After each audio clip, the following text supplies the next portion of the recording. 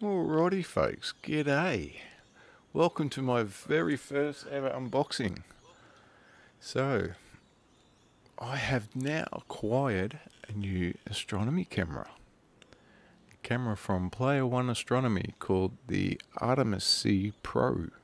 It's a color camera. What do we got here? It's a IMX294 Sony sensor, so it's got a really cool low light. I've been actually looking forward to this camera. I can thank my mum for this as a birthday present. I'll give you a quick look at Player One. So this is the camera. I got the color one at the moment. And it's on an early bird price because this is a brand new release camera. So I was pretty lucky to get it when I did. They're a 4/3 inch format. What else can I show you about it? Can actually cool the sensor down to below 40 degrees ambient. DDR3, half a gig of it, which is pretty cool. Usually cameras only come out with 256 megs of DDR3 memory. This has got dual USB-C ports, so I don't have to worry about a stupid USB-B or USB-A. It's got the ports which are needed. Really looking forward to using this camera. Here's some more specs for people that are a little bit more tech savvy and everything else. So what we have here is a 14-bit color depth, which is really cool, especially for astronomy. Readout noise, I am looking forward to using this camera. 1.25 readout noise, yeah baby, bring it. Full well, so it can capture pretty deep color wells and everything. As I said, half a gig of DDR3 RAM, anti-dew heater on the front sensor lens cover, pretty much the protector, which is really cool. A lot of cameras don't come out with that, so this camera with the capability of cooling itself, the drawback would be having frost and everything else build up on the front lens of the camera. This has been built into this camera, so now I can not worry about frost building up and dew building up on the front. This has also got an inbuilt tilt, so when I unbox it I can show you a bit more in depth on it. But yeah, we'll get into it actually. So the box that it comes with is actually not bad. It's really nice print on it. Nothing's fuzzy or out of frame.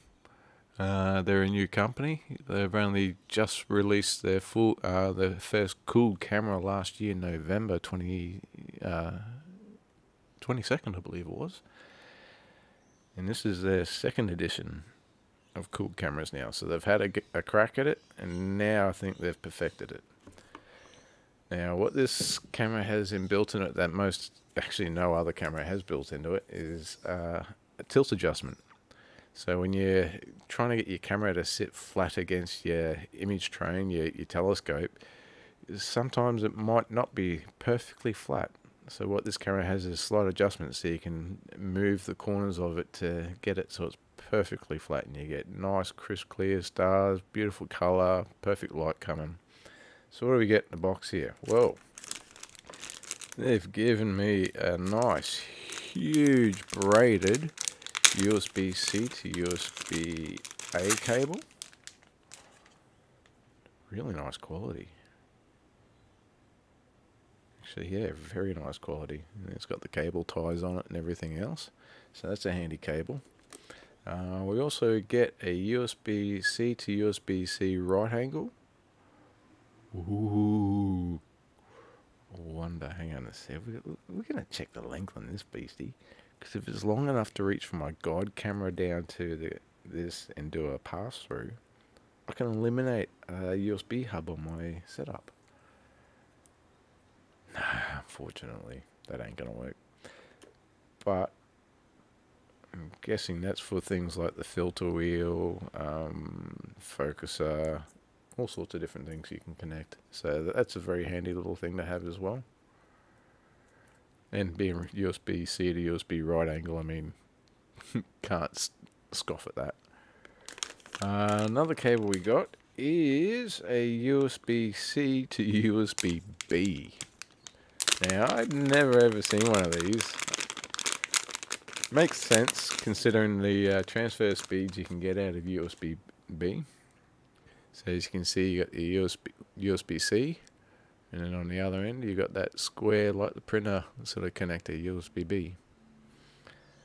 So that's pretty cool. That means high data transfer as well. And in the box here we've got a nice big black case.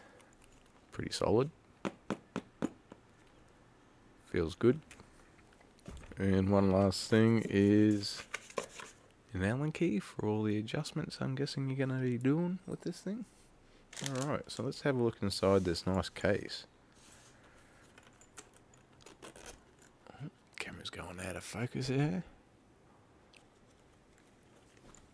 Boom, boom, boom. There we go.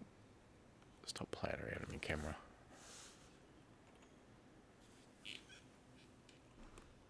There she goes.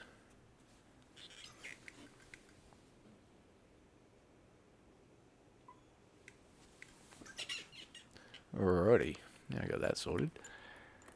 Yeah, it's a really nice box there, Ange. Very nice print job on it. It's no scuffing. People are interested.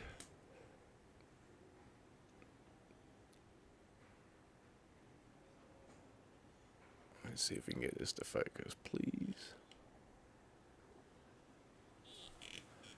Gotta love autofocus. When it works, it works. When it doesn't, it doesn't. So there's the Facebook, website, and email. So you can take a screen capture of that. Player One Astronomy, been pretty helpful actually through the whole buying process and shipping and everything else. Great in communication. Yeah, absolutely awesome. So in the case, let's see what we get here. Get a nice duster. It's actually really good quality. Nice metal tip on it and everything else. Alright. Hey, cable strap. Gotta love that.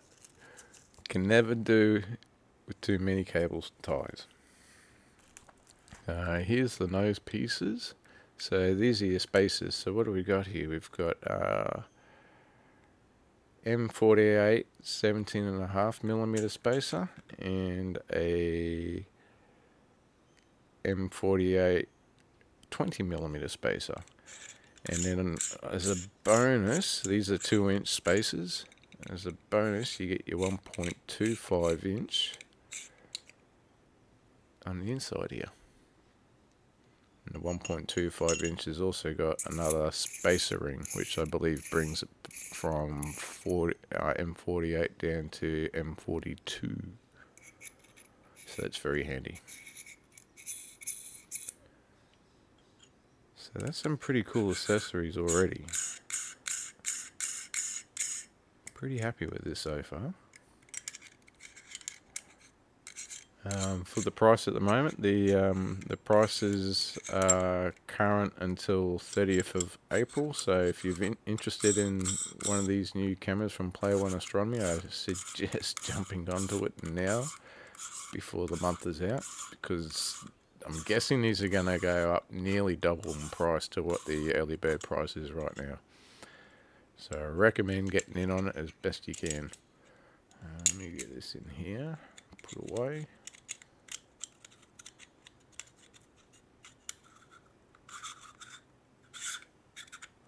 It's actually pretty cool how it all packs away into a nice neat little package. Alright, now the camera. Here we go. Move the case out of the way.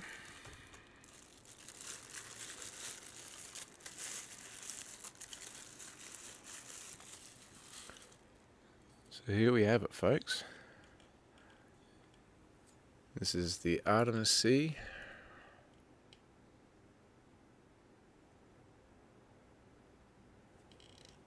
Let's see if we can get it in there.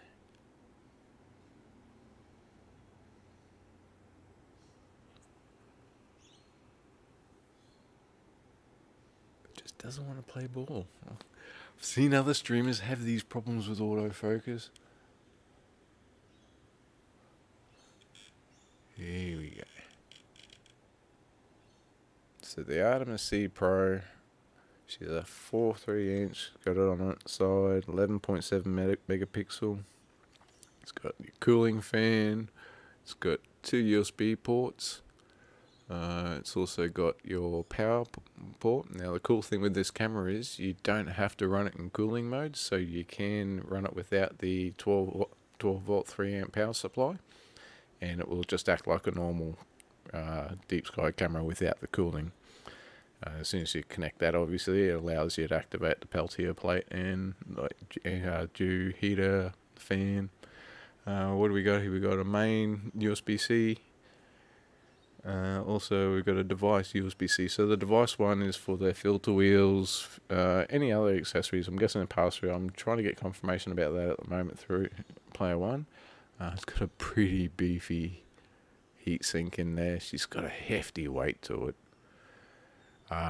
Built in on the camera, you got these screws here, 2 sets of screws. One's a locking screw and one's the actual adjustment screw, and there's actually a piece of foam, compressed foam around in here.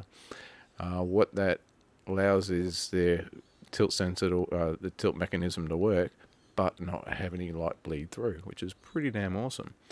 The first cool cameras that Player One released was the Poseidon. I noticed on the reviews of the Poseidon that the actual lens cap here didn't have an O-ring. Guess what they added to the lens cap on this one? We now have an O-ring. Makes life easier, especially with these fine threads on any camera equipment. People will know it's easy for them to jam up and bind. So all in all, actually, this is a great little package. Only weighs around about 675 odd grams, I believe. Now, let me just go to a quick spec sheet. 655 grams, diagonal 23.2 millimeter. This is it's a good size resolution of 4144 by 2824, so you're getting good size pictures. With my 200mm, from what I can see from using the telescope calculator on Bintel website, I can actually fit Orion Nebula within this camera sensor on a 200mm reflector. So that's pretty good. That's impressive. That's a good size sensor. Pixel size is 4.63, so I'm not going to get any oversampling on a 200mm or any undersampling. It's actually spot on. This is perfect. She does a frame rate of 33 frames per second, which is pretty good. Exposure range of 32 up to 2000 seconds. So yeah, it's a very versatile camera. You could use this for solar with how fast the shadow works on this. 14-bit ADC. She uses a 12 volt 3 amp power supply, which is pretty easily available. It doesn't come with it, you have to supply your own, but that's not such a bad thing.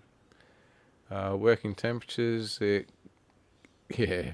doesn't really matter because you can drop its temperature down below ambient 40 degrees, which is pretty handy. But all in all, I am really looking forward to using this camera. Thank you once again, Player One and Mum. God bless Mum. Everybody's mum needs a set of flowers this weekend. So, thank you all for checking out my first unboxing. We'll see how this goes when we finally get clear skies. So until then, be safe and I'll chat to you all later.